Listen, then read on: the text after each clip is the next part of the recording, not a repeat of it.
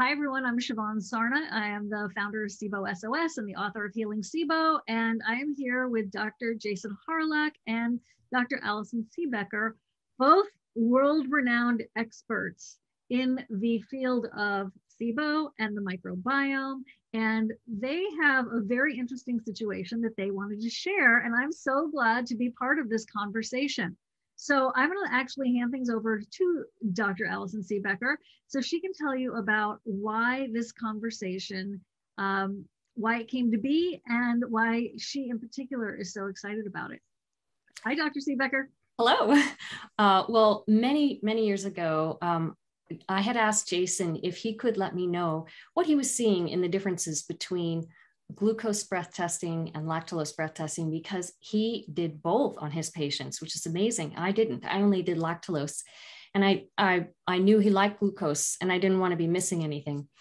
And it turns out that recently he prepared some for a presentation, some data, and actually had triple breath testing, and reached out to me, let me know. He's got some amazing results. And I was so excited in hearing your results, Jason, that we wanted to just get it to everybody because it was in a presentation in a conference, an industry conference. And not everyone got to hear it. So even including myself. So I didn't get to hear the presentation because I was also presenting at the same time. So that's really how it came to be, is that Jason remembered my question, wanted to provide me with really good data, being a researcher, Jason's a researcher, and has that information now. And so Jason, why don't you give us your background on this? Thank you. And I apologize. It took some years to actually get the data. I just didn't want to do it until I had I was confident with the findings. Yeah, and I think I'll tell more via the presentation, but I think really it was trying to work out the best way of diagnosing SIBO, because we know there's conflicting information in that, North America is very lactulose biased, for lack of a better word. Europe is often very glucose biased. And for me, I was like, okay, well, I'm going to do both and see things. But then I started seeing some other interesting patterns with fructose, and that's what we'll get into with this presentation and discussion afterwards. Perfect. So if you want to just share your screen. Yep, I will do that. All right, so hopefully you can see the correct screen currently. That be correct? Yes. Okay, great. So I'll get into it, and then we'll have some time for questions afterwards. So for me, it was really asking, is there time for a change in protocol around SIBO testing? And I want to place this argument within the context of a patient's story, because I think this kind of illustrates it quite well, why this is important. So the case. This is a 35-year-old male presenting complaint, frequent belching, but also diarrhea.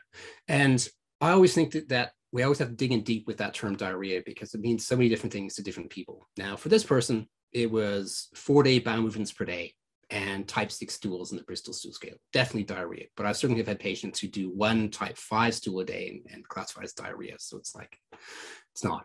So you really have to dig into it. Definitely in this case. Often greasy and pale, mucus, explosive and urgent at times, episodic bloating, episodic abdominal cramps.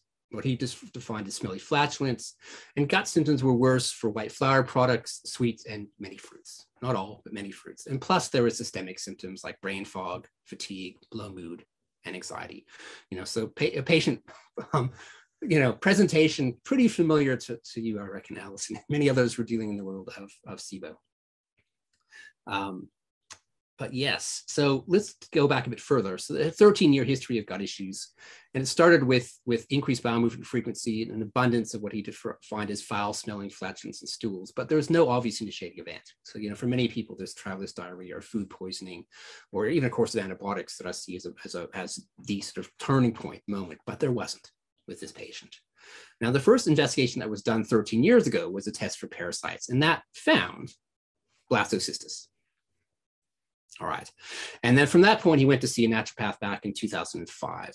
And that naturopath was me, a less hairy, less gray version of me, and a lot less experience. And I'd like to think with less wisdom too, for that matter.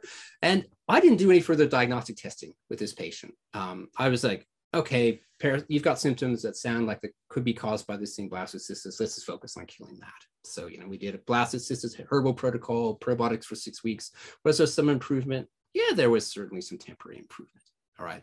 And then right after that, I moved interstate. I hadn't been in touch. And then seriously, 13 years later, get contacted by the same patient again with the same presentation, the same symptoms. And it's like, wow, here's an opportunity to do a redo. And you don't often get that in life, have a chance to redo something to see if you can do it much better. And I'd like to think that I could 13 years later. And I think we did. But it certainly had a lot to do with diagnostic workup, which I think me and a lot of other practitioners over the years, as we'll soon see, were quite lazy in terms of diagnostic workups. So relevant family history, brother and daughter recently diagnosed as celiac disease, and father had a long history of GERD. And the reason I kind of flagged the GERD is that some people with celiac, one of the main presenting complaints is GERD. It's not super common, but it still is, and it's often non-responsive to typical treatments. So kind of it should be a red flag for us there.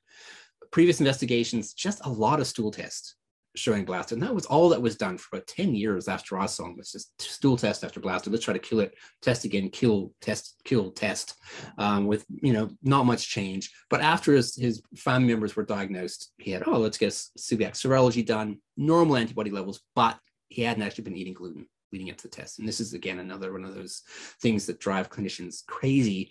It's like, there's no point doing the test if you haven't gorged on gluten for 6 weeks leading up to it, because it's not going to be accurate. Gene test, positive for the genes, not surprisingly, for celiac. Again, and that was all more recently after the family member was diagnosed. A new clinician decided to do a bit of a deeper workup, which was great, because it gave us some additional data that we didn't see before. Now, previous treatments were all really based on trying to kill the blastocystis. So lots of flagyl, sometimes with short-term release, and essentially a decade on herbal antimicrobials and probiotic off and on, mostly on over that decade. 2012, there's a place in Sydney here in Australia called the Centre for Digestive Diseases that really focuses on antibiotic cocktails to try to eradicate things like blastocystis. He did that, which is a pretty full-on triple antibiotic cocktail. Felt horrible during, and some short-term change and improvement in signs and symptoms afterwards. But again, short-term tends to be the thing that runs through this case. Currently following anti-candida diet, and yes, signs and symptoms were significantly better when he followed. So if he avoided the white flour products, avoided most fruits, avoided sugary things, symptoms were generally much reduced. Not gone, but much reduced. But nobody did much in the way of investigations except for follow-up parasite tests. That's it, until very recently. So here's my chance of going, okay, seeing this person again. I didn't do a very good diagnostic workup at all when I first saw him back in 2005. Here's my chance to do a better one. So what we do, SIBO is obviously at the top of the list. Now, I can forgive myself a bit, my 2005 self, because SIBO wasn't really talked about much in 2005. It's just barely out there in the literature. And breath testing wasn't really talked about. So I can give myself a bit of forgiveness for not looking at SIBO back then. Celiac disease is obviously going to be on there along with gluten sensitivity, fructose intolerance, because he seems to be reacting to fruit specifically, inflammatory bowel disease because of the diarrhea, we should always check. And I put 2 at the bottom, blastocystis infection. Over the last 15 years, I look at blastocystis quite differently than I did in 2005. And I think the literature has come out showing that for many people, it's normal and commensal and potentially beneficial member of the gut. So we shouldn't necessarily always assume it is the cause when present in someone who's got gut symptoms. So for me, it's almost a diagnostic exclusion. If we rule everything else first and then it's there, yeah, I'll think of it a bit more. As is diarrhea prone IBS, is kind of like, well, we don't know why you've got diarrhea. We'll label it IBS, and but we need to check things like SIBO first, obviously, and things like fructose intolerance in a case like this. So investigations, breath testing, glucose, lactulose, fructose. I did a leaky gut test and also fecal calprotectin looking for inflammatory bowel disease. But I think the breath testing protocol there is interesting, because we looked, as we were saying at the very beginning, that we're looking at glucose and lactulose as kind of a standard thing I was doing for my SIBO patients. But over the years, and I'll get to the reason why, I started adding in fructose to the standard testing regime as well. So let's look at the results. Normal intestinal permeability, low fecal calprotectin. So I think that kind of rules out some of the things that were on that list. Now, from a breath test result perspective, here we've got the lactulose breath test here. And essentially it's not positive, it's negative. There's might be a slight blip at the 100-minute mark where it bumps up to 7 parts per million, but nowhere near that's only 20 part per million cutoff. But here we look at the glucose result, and we can actually see the 30-minute mark, it's positive. And then on the fructose test, look at that, nearly 100 part per million increase at the 40-minute mark. And this pattern of a really extreme breath gas result on fructose is really common in my SIBO patients. And the key thing here is noting the time at which the rise occurs with the fructose. It's happening at that 40-minute mark where you see this huge rise. That is small intestinal. That's not colon, that's small intestine. Just like we see that rise at a similar time point with the glucose test. But again, we don't see that rise on the lactulose with this patient. And if I'd only used lactulose as my sole sugar, I would have actually missed SIBO in this patient. And he may have been misdiagnosed once again, as he had been for the last 13 years, and treatment would have gone down a different path than what it actually did. So for me, after getting the breath test results in, hydrogen dominant SIBO with secondary fructose intolerance. And the term secondary fructose intolerance isn't used much in the medical literature, but it fits this scenario beautifully because we treat the SIBO and they no longer have fructose intolerance. And this differentiates from the classic fructose intolerance where the rise of gas is in the colon and they're kind of this lifelong low fructose diet. You can't just treat it with some herbs and it goes away, but it can when it's actually SIBO-induced fructose intolerance. And yes, I think he's probably got celiac as well, but we need to do a gluten binge, gluten challenge, and then follow-up biopsy and such like that. So we'll leave that to the side for the moment. And by treating the SIBO, and I think you had symptomatic improvement each previous time you took certain antimicrobials because it was inadvertently targeting the SIBO. It just, because the herbs weren't necessarily put together quite right for targeting SIBO, and there's no maintenance strategies put in place to prevent it from coming back, it would always just come back in this patient. But now we know what it is, we can get much better treatment outcomes from it.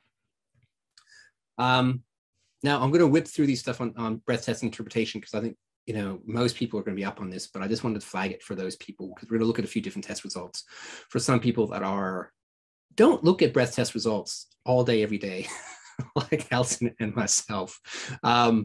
And I think part of this is flagging too that pre-2017, this was kind of cowboy country where different labs had completely different interpretive guidance. And like some labs were using 3 parts per million methane as being positive, and some labs were using any rise of 12 or 15 parts per million hydrogen even at 3-hour mark as being positive. So I love this stuff in 2017 where they tried to standardize this a bit more of looking at that 20 parts per million on lactulose and glucose, methane 10 parts at any time point.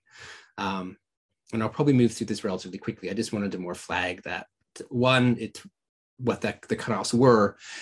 And even wanted to flag this in the UK, they see things a little bit differently in that they're using a 10 part per million hydrogen rise at the 60-minute mark rather than 90. And they see any rise between 60 and 90, you've got to have some clinical judgment in that. It's like, could that be in the colon? Or is it going to be it's still in the small bowel at that point?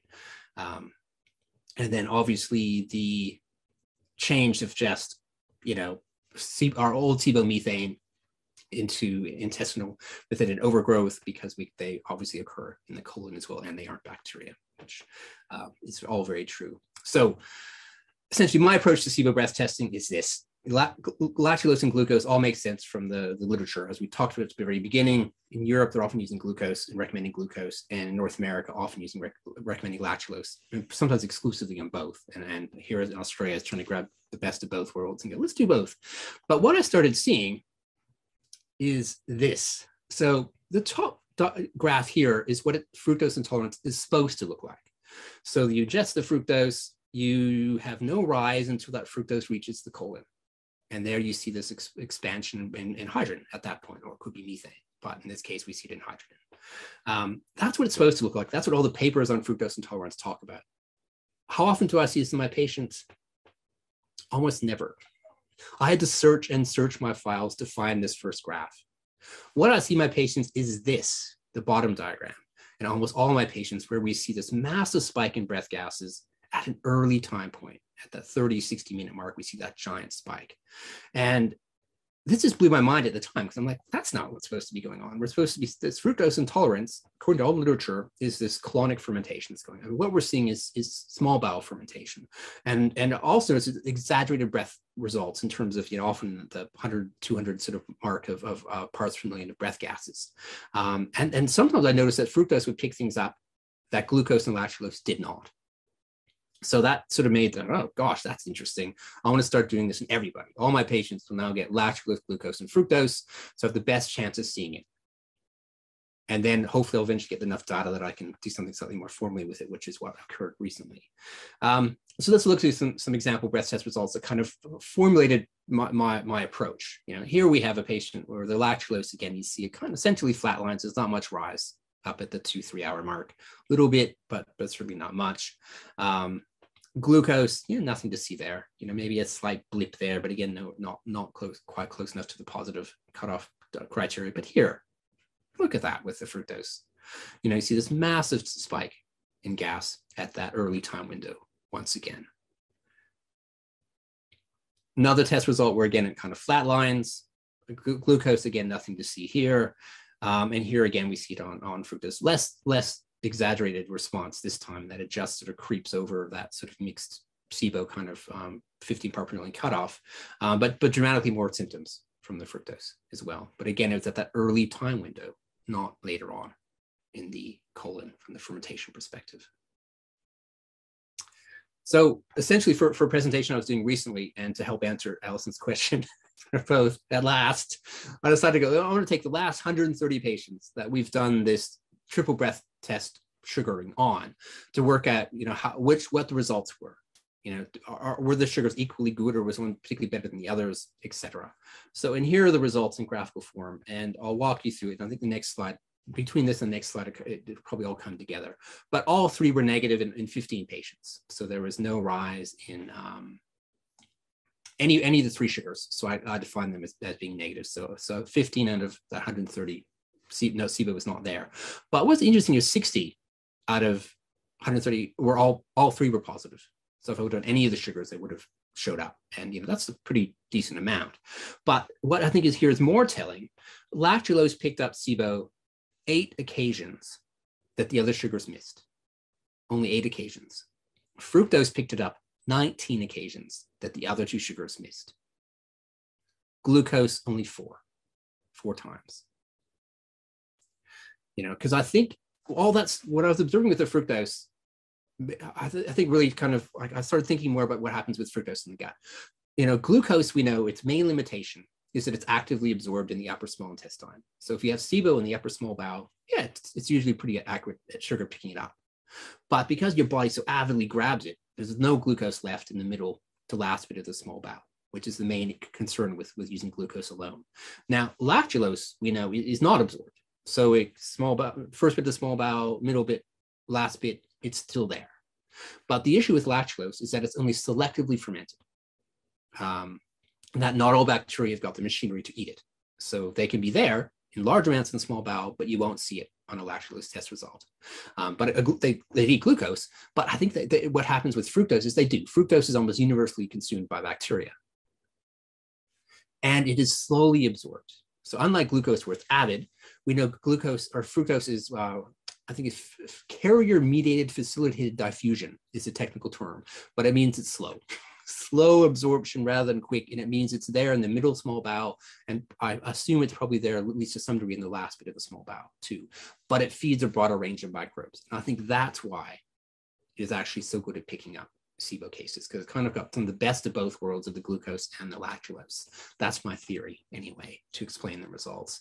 And I think this next table hopefully makes it pretty clear too, in that with these patients, they have said 115 and 130, I would seem as positive because one of the sugars were positive. If I'd done lactulose only, I would have picked up the SIBO or EMO 73% of the time, 73%. And that kind of correlates with some of the data we have in terms of comparing it to some of the so-called gold standard of aspirin culture, which we know has got some issues with it for sure. Fructose only would have picked it up 85% of the time if I'd only done that one thing. Glucose only 67% of the time. So And what I used to do of just combining the lactulose and glucose doesn't actually increase diagnostic yield much. 76.5% versus the lactulose alone was 73. So it's not really probably worth doing it. Just doing the glucose only. But if we just did glucose and fructose, we'd pick up 93% of the time, or even better, lactulose and fructose 96.5% of the time.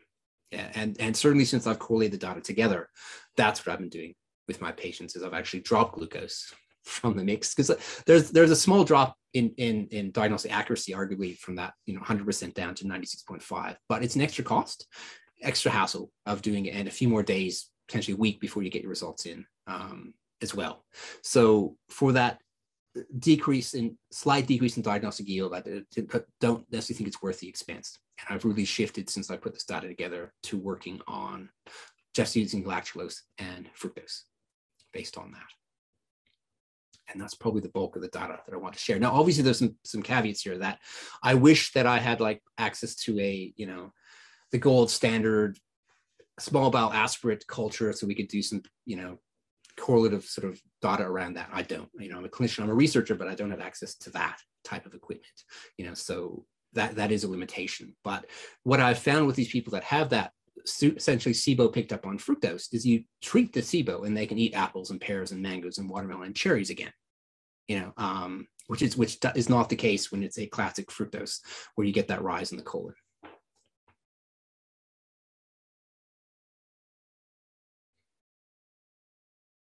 All right, so I'm open to questions or any discussion points. That was it? Okay, that was a very That's essentially it. Wow.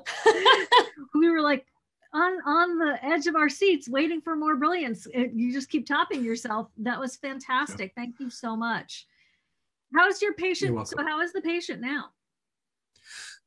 Listen, there's still ongoing stuff that we're still trying to tease out, but much better after that, for the first little bit after that treatment, because I still think we're trying to work out the celiac component of that. And there's some interesting aspects of this case in terms of low fecal elastase and a few other things that fit the celiac picture. Yes. Very cool. Very cool. Allison, Dr. Siebecker, what questions do you have? Okay, I have a bunch. This is just absolutely amazing. I was just smiling the whole way through. Okay, first question would be for people who might feel unsure to start using fructose just based on this data, just because they haven't done it. Yeah. Can you put our minds at ease that are you seeing good clinical correlation? So the people you're picking up on fructose who you didn't pick up on the other tests, you're treating them for SIBO and you're seeing improvement. Yes, definitely. Yeah. And that was the case earlier on in that. And it's funny because I remember this one patient who had a 10-year diagnosis of fructose intolerance. She comes to me and she had a breath test she did 10 years prior. And I said, can I see your breath test result? And she'd been suffering with ongoing symptoms despite going on a low fructose, low FODMAP diet, about that time, 10 years ago. Some ongoing symptoms, it was better, but not improved. We look at the breath test result and it's like, that's SIBO. It's like this huge spike, an early window. Here, let's treat the SIBO. She can eat all those foods again, and that case to me just illustrates so beautifully because she was kind of not misdiagnosed, perhaps an over description of what occurred, being labeled as fructose intolerance, because it just wasn't treating the cause. The cause was SIBO. You treat that, and all of a sudden, people's diets open up again, and a whole bunch of other symptoms improve in a way. So I yes, definitely, I'm seeing that clinical correlation, and I'm suspecting SIBO in these patients as well. It's just that I wasn't finding that lactulose always, interestingly enough, picks it up, whereas fructose did in a lot of patients. Actually, on that note, I know you have said in the past it's mainly proteobacteria that don't ferment lactulose. What are some of the names of those proteobacteria? Are we familiar with them? Yeah, so that would be things like E. coli, Klebsiella, for example, Citrobacter, Haemophilus are common gram-negative bacteria that don't really have the capacity to ferment lactulose. And to me, this is the interesting thing, because for me, I started doing research in irritable bowel syndrome back in 2000, and I was treating my IBS patients with lactulose as a prebiotic. as a substance to feed up good bacteria. And then someone came up with this idea of using it as a breath test. And I'm like, why are you just testing for good bacteria in the gut? Like, it just kind of blew my mind, because all the research before that was often around its prebiotic qualities. It used to be added to infant formula as a prebiotic sugar back in the 1950s and 60s. So there's a lot of data on increasing how selectively it's fermented. And to me, that was always my limitation of or distrusting just lactulose, because I know it's not going to feed some bugs that can be there. We know from the research, and then we've got better research now that's looked at sampling the small bowel to see what bugs are there. But even that previous research found, gram-negative bacteria and things like Bacteroides being present, and those things don't eat lactulose for the most part, with the odd exception. So it made sense to me why I was seeing these flat lines or the non-increase in the small bowel section with lactulose, but I could with other sugars. And what I like with the fructose is it's kind of a universal food source for those gram-negative bugs, which we now know are often the most common bugs found there. Well, yeah, I mean, that's just astonishing that because, Dr. Pimentel's new research, well, fairly new, shows that hydrogen SIBO is E. coli and Klebsiella. And yet those don't ferment lactulose. It's really astonishing. Hearing all of this, hearing that, and your description about the three substrates really would make fructose the ideal substrate, because it eats everything, ferments everything, and it's not quickly absorbed. I mean, it is absorbed. I mean, lactulose is absolutely not absorbed, being synthetic. Fructose is, but very slowly. That's right. And I would love someone to do some research on just looking, because it'd be great if we could do one test and we have some greater validity data around it, instead of having to do 2 or 3. And as I said, I've dropped from 3 down to 2 because I'm pretty confident that we'll pick it up with the 2. But based on the data that I've got, if I had to choose one test for someone who's financially limited, I would just choose fructose. Okay, on that note of financially limited, and by the way, if you want, you can stop screen sharing and then people will see your face better. Okay, great. Give me a second. I will see if I can do that. Well, and also people in America wouldn't need a prescription. That's true. And that would make life really easier too. Good point. Yeah. Super good point. And is lactulose not prescription where you are? No, I've been using it therapeutically as a prebiotic for my patients for like 21 years, and every chemist has got it. It's easy to come by. It's inexpensive, and yes, from a testing perspective, it's easy access for patients because they can order it themselves. They don't need a doctor to be involved with getting it. That's just amazing. Okay, so on that note of finances and logistics, so you've been doing double testing and then for quite some time triple testing. Now you're back down to double because you've switched. Can you tell us a little bit about that financially and how it works for patients? Like, are most people able to do that? Most are. That's not everybody, but most of my patients are. And the people I work with, I think, are a bit ones like similar to you, Allison, that they've been unwell for a long time. And they've been waiting to get clarity from a diagnostic perspective for potentially many years. So at this point, they're actually, I want answers. So they're okay with actually paying for testing to get those answers, and I'll talk to patients about the pros and cons of testing versus not testing. If finances are limited, then, again, maybe we'll just do one fructose, or, you could, diagnose based on presumed SIBO, but and it, again, like of the 130 people I thought I quite likely thought had SIBO, 115 did. So, it's not bad odds. But again, there's methane versus hydrogen. And we know there's patterns that usually fit, that most people with methane are constipated and most people with hydrogen have diarrhea, but it's not always that way. You get the occasional person that's got diarrhea and high methane, and you would treat it quite inappropriately if you had not done the testing around it. So I always urge to get the testing done to get the definitive answer around that. And my patients generally have been quite amenable to doing it. Okay. And so as you said, for people who really financially can't, your data that was on the screen for quite a long time there showed fructose would be your best bet as any single one. It would, because it picked it up in more cases that other sugars missed. And you combine that with the data that all of them were right. It was the most accurate. Yeah, I looked at some of the other numbers in that you had 60 patients who were positive with all three substrates, but it was 31 patients who were positive with not with all three, but with one or another. And I'm not a statistician, so my math isn't like perfect here, but just quick look, because I added up 19, 8, and 4. That's what I did there. Yeah. Okay. Right. And so that's half. That's half of, of the people that came positive on all three, half didn't. And, your best bet is going to be fructose within there, which is really fascinating, Yeah, it totally was for me, because that was my feeling from looking at these results over the years, was like, I reckon fructose is the most accurate one here. It's picking it up more than glucose and picking it more than lactulose. But it was nice to actually correlate the data together, because I did it in bits. So I did my first 30 and I was like, oh, yeah, look at that pattern. And we got the next 100 patients added, and it's like exact same percentages as it was with 30.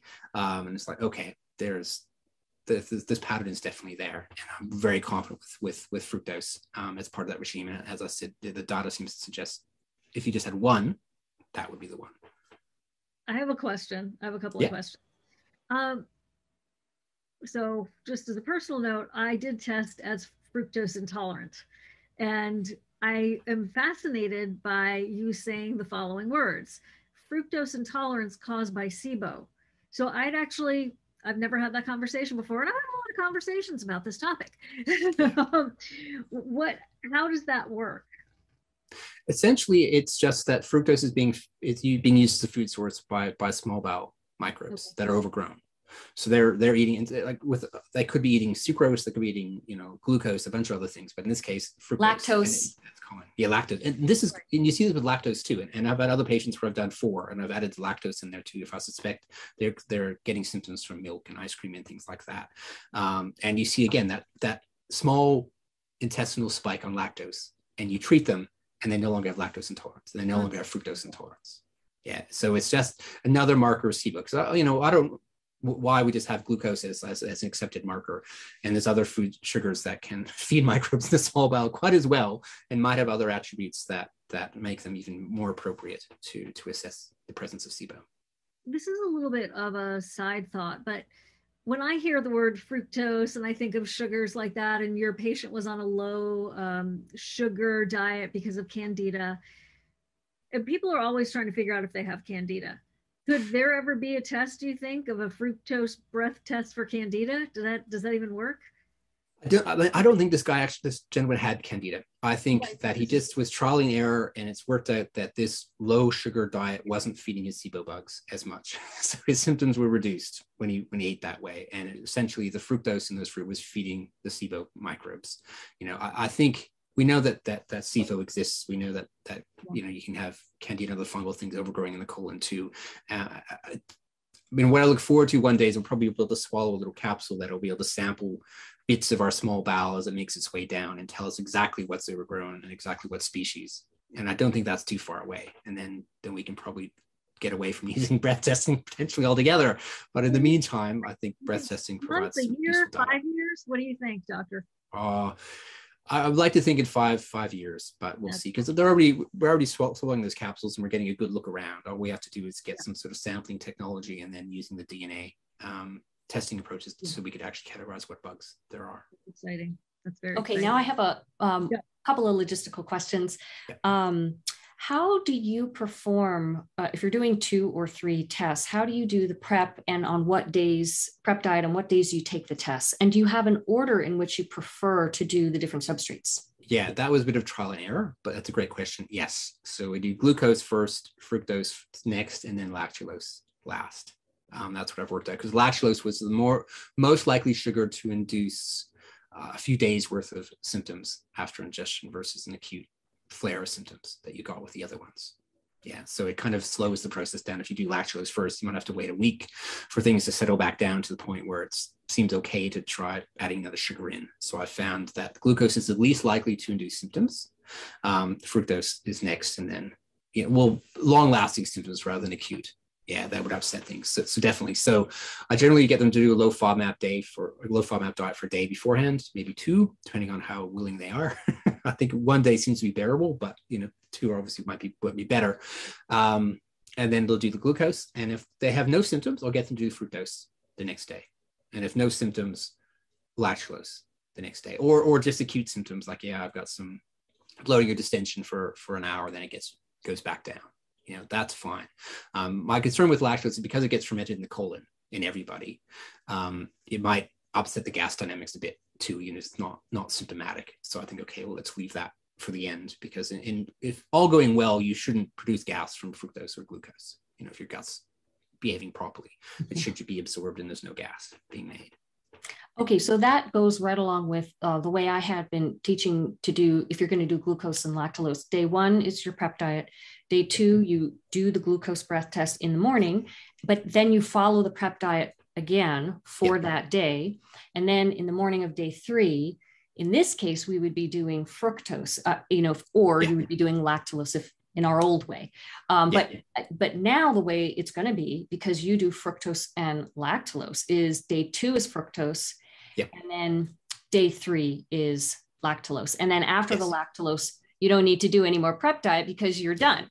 That's right. Okay. Yeah.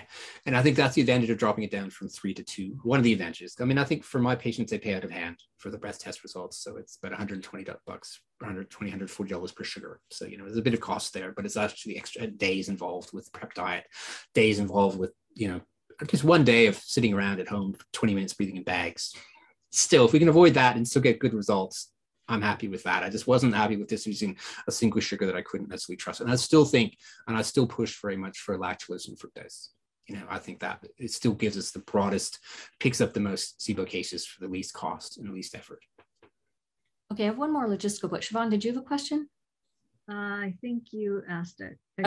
Okay. So also, you and I have talked about this, Jason, but in most breath testing labs, they do lactose and fructose as a 4-tube, sampled every hour, baseline, and then every hour.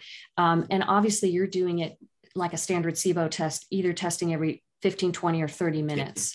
So can you explain how you handle this? Because you don't have your own machine, right? No, I don't. I'm using external labs. I'm lucky that here in Australia, we've actually got a number of labs, or a couple, 2 at least, that do fructose 20 minutes by default. So I always had 20 minutes by default with fructose. When I first started ordering it was always 20 minutes, which was great, because I think if I would have been stuck with the 60-minute ones, it's like I wouldn't have seen a pattern. You would have seen maybe with normal 60 minutes. What is the 20-minute by default? Can you explain it? Essentially, you're breathing into one of those tubes every 20 minutes, just like you do with lactulose. Yeah. Whereas I agree that some of those labs are doing fructose by 60 minutes. Every 60 minutes you breathe into a tube, and it's like, you miss so much information. So much. Yeah.